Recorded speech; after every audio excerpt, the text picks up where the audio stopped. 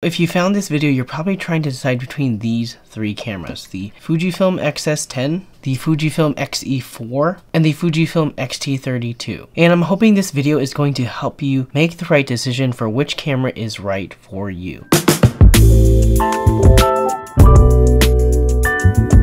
I did want to give a shout out to Borrow Lenses, who provided the Fujifilm X-E4 and the Fujifilm X-T30 II for me to kind of try out and test out so that I can compare all three together. Borrowing camera gear is actually one of the secret hacks of being able to make the right purchasing decision. You can go to borrowlenses.com and borrow one of these cameras for like 7 days, try it out. You can borrow all three of them and try it out next to each other and then see which one feels the best so that you know and you can be confident in buying the right camera for you. Check out borrowlenses.com, link in the description below.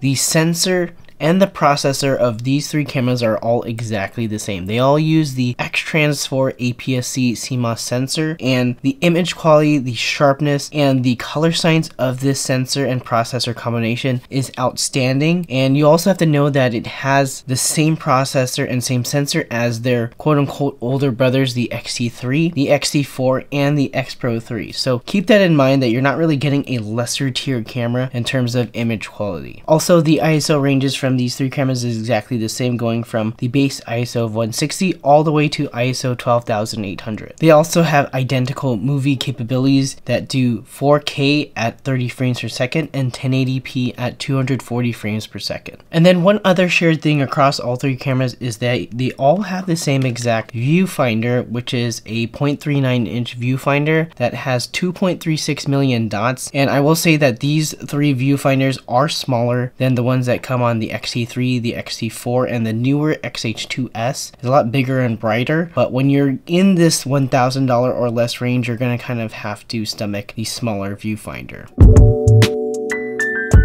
So now that we got all the similarities out of the way, how do we make the decision between these three? So it comes down to the main differences between the camera. And first is the price. So the X-E4 is the cheapest at $849 US. And then next step after that, we have the X-T30 II, which is at $899. And then from there, there is a big step up going to the XS10, which is at $999. So if price is your main objective, you're going to want to go with the X-E4 as far as the cheapest camera. And then the step up, you're going to have the X-T30 II, which does have a lot of different manual features that you may want to upgrade to. But if you want all the different features, including what I'm going to talk about next, you're going to want to go with the XS10 for that kind of like full suite of different features.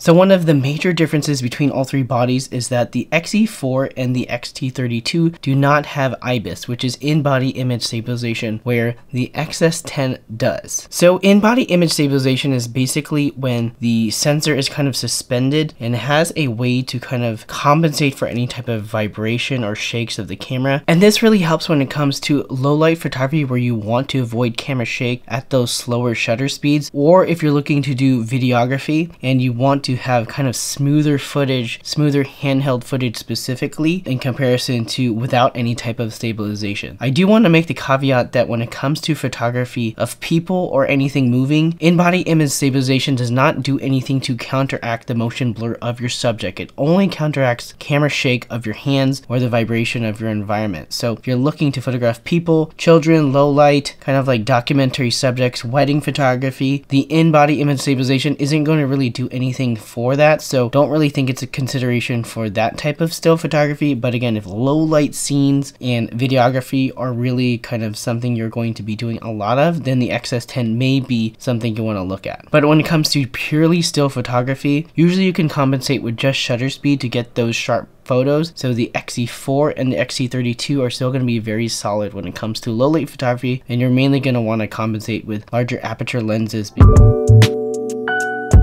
So the next major difference between these three cameras is really the screen. So when it comes to the X-T30 II, this is going to be the main kind of like photography centric screen, where you have kind of like a center oriented screen that just tilts. So the tilting screen is great for low angle shots, high angle shots, and I like the center screen for photography because it lets you keep your composition in line with the subject right here. And the other thing too is for any type of street photography, it's going to be more discreet because it keeps it in line with the lens rather than sticking out to the side, which that is an issue that comes with the XS10. So the XS10 has a screen which is kind of called the fully articulated screen, and this is more popular with kind of like videography, vlogging, and taking selfies and that kind of thing. So if you're looking to do videography or vlogs of yourself, this is really awesome to turn it back and look at yourself. The other thing too is a lot of people like to close it and kind of put it away like that to protect the screen. But when it comes to photography, it is a little annoying to me to have to put it out to the side to do low angle shots, and then what you see in the middle, you have to kind of look off to the side in order to compose it and fix it. And at this point, I'm pretty used to it, but I still don't prefer it. Also for kind of like high angle and low angle shots, it's just too much effort to kind of move it all the way to the side. So that I don't really like, but I kind of live with it. With the XE4, it kind of has the same thing as the XE30 II, where it does have a tilt screen for low angle and high angle shots, and then you can also move it all the way out like this to flip it and look at yourself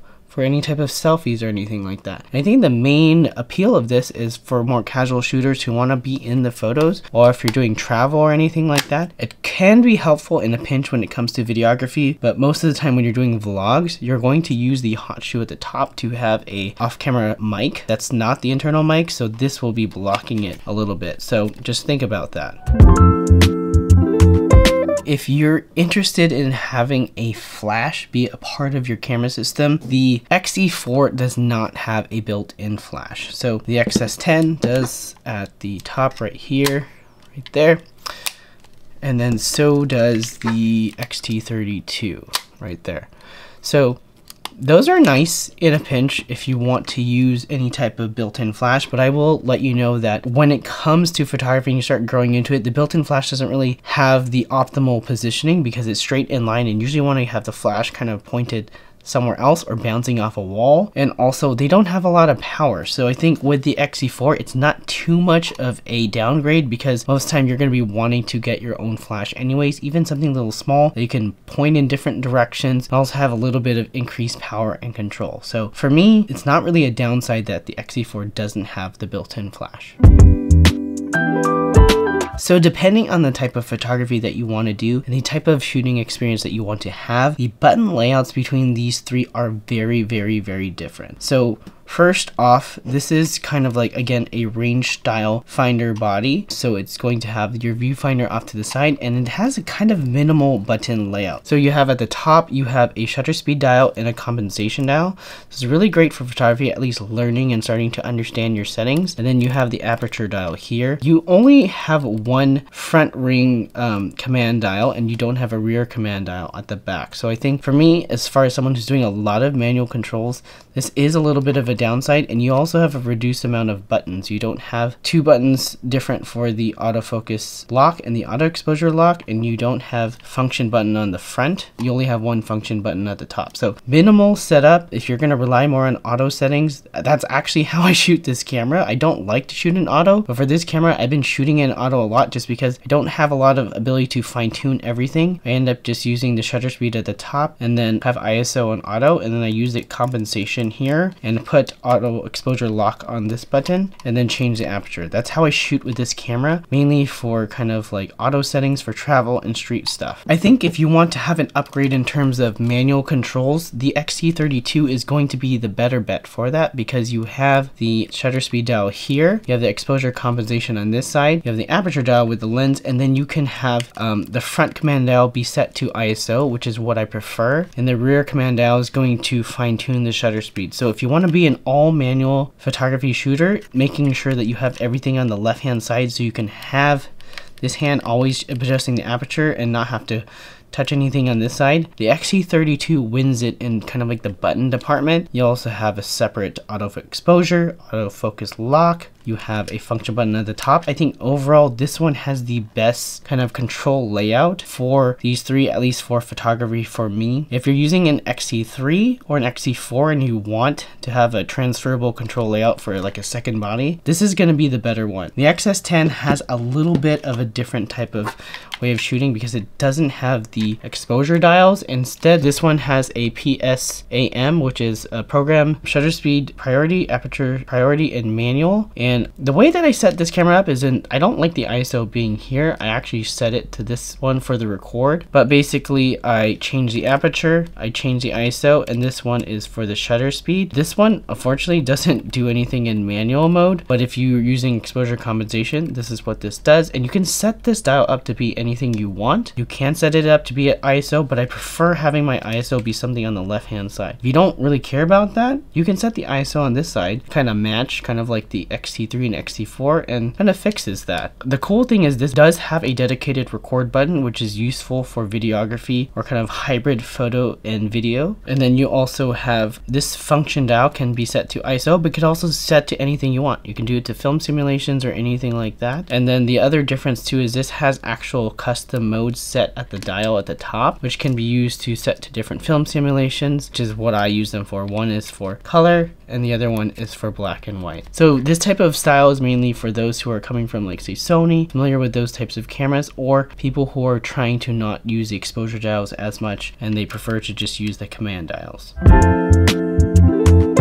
Now let's talk about the ergonomics between these three cameras. The XS10 has the deepest grip and is going to be the most ergonomic when it comes to balancing the larger Fujifilm lenses. So if you're looking for those longer telephoto lenses, 1.4 aperture, 1.2 apertures, this is probably going to be the most comfortable. Or if you have larger hands, this is going to be the one that you should be looking at. The next kind of like step right there would be the XE30 II. While it doesn't have too much of a grip, it does have a little one, which makes it a little bit more comfortable for holding and balancing these larger aperture lenses. But once you start getting into the bigger ones, it does feel a little bit uncomfortable where you may be wanting to buy like an external grip or anything of some sort. But for those who like to keep their camera stock, this is going to be in the middle tier. I wouldn't recommend having really large lenses on this one. And then on the XE4, I would say this is probably the most uncomfortable camera to use when it comes to operating your camera with one hand like this without having your hands underneath, or if you're walking around trying to walk around and hold it, it feels like it's gonna slip out. There's nothing in the front in order to kind of designate where your hand should be, and there's a lot of load on your pinky that's right underneath the camera. And I wouldn't recommend using a larger aperture lens like the 33 1.4, 56 1.2 on this camera too much without any type of additional grip, or if you have one of those like thumb grips that you can put in the hot shoe. But when it comes to the reverse side, if you're thinking about compactness and for casual shooters that don't want anything too huge, you could just reverse this, right? Or if you have smaller hands, this may be more comfortable for somebody that has smaller hands. So just kind of thinking about the ergonomics for the grip as well as the capabilities of how well it will balance with lenses that you're looking for and you're planning to invest in the future.